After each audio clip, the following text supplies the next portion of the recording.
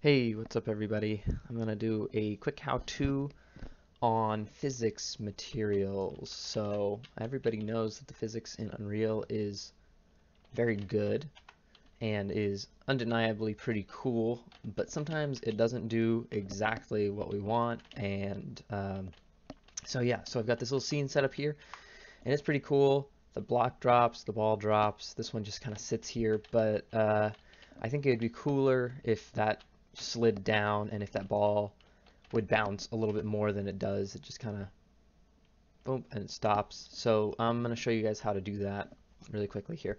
So the first thing we're going to do is we're going to drop into the physics drop down here and create a physics material, and we're going to go ahead and select that as the uh, material class that we're going to use. This is the only option, so we're going to do that. We're going to call this the ball. Well, we'll do the slope cube physics material. And like I said, we want this to slide down. So I'm going to go ahead and open this up. And we've got some options here. I'm not going to go through any of these options today. You guys can look through and play with them. These are the options I'm going to focus on. So friction, this is what we want. And I want to say, I don't want it to have any friction, none at all. I want it to just slide straight down. And that's going to be the zero friction. But then we need to pay attention to the friction combine mode, and we can't click this drop down until we override the combine mode. And right now it's averaging, and what that means is that when this object hits something with this material hits another thing, it's going to take the friction of the object and then the friction of the surface that it hits, and it's going to average them. So if the surface friction is high on the surface that it hits, it's going to stick anyways because it's averaging between 0 and whatever that is. And we don't want that. We want it instead to take the minimum. You can also do multiplication and maximum, and they do what you would expect them to, but we want the minimum. We want it to be 0 in this case, so we're going to save this. But now we need to get that physics material onto this cube, but we still want it to look the same. We want it to be green. So we're going to go into this here, and this is the material that's applied to it, and we're just going to select slope cube physics material. We're going to apply that, and I'll go ahead and save.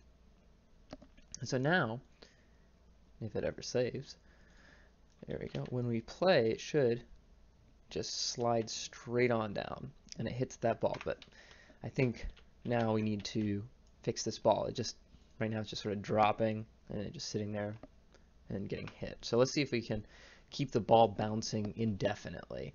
So I'm going to go ahead and create another physics material. We're going to call this, oh, I need to use this class. We're going to call this ball drop physics. All right. And this is what the restitution is for. It says here the bounciness, and we want to set this all the way up. And again, we don't want it to use the average because the bounciness of the floor might be kind of low. So what we're going to do is we're going to use the max, and we don't need to worry about friction in this case. We want it to be what it is. So what this is going to do is it's going to set it to the absolute maximum bounciness, which is that the velocity going out is the same as the velocity coming in, and we're going to use that the higher of the two. So even if the floor is 0.1 or 0.2 or whatever it is, it's going to use this full one. And then again, we need to apply it to the material by going into the material and saying ball drop fizz. There we go. And we're going to apply it. And now, when we play, it's just going to keep bouncing, and our cube goes right under it.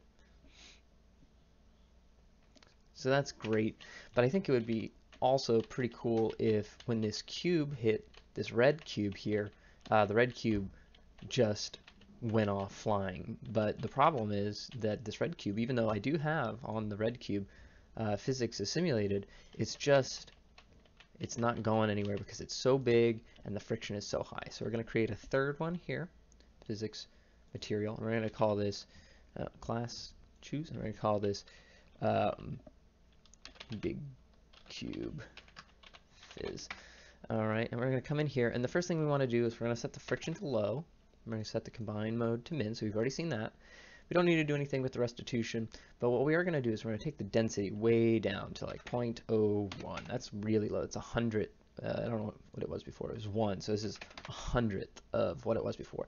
And the density is going to say, hey, okay, the size, the way that the size of the object automatically calculates the mass, we want to do that same calculation, but instead of doing it at a scale of 1, we want to do it at a scale of 0.01. So it's going to be much less dense. It's going to be like styrofoam or something like that. And then again, we need to come in here and we need to set this to Big Cube Fizz and apply the material. Now you can also manually go in and select the mass in kilograms you want. But this is a good way if you want everything with a certain material on it to act like styrofoam, then you can set the density of that material and it's going to give you the effect that you want. So now, hopefully, if I did everything right, the cube's going to go under the ball, hit that, and off it goes. Look at that. Now, of course, you can mess with all these. Maybe that friction's just too low, just going to slide off. So you can always go in and adjust these and it will automatically update. But that's the basics of physics materials and what all of the options in this physics material panel do. I hope that was helpful, and I hope you guys have a great day, and I'll see you next time.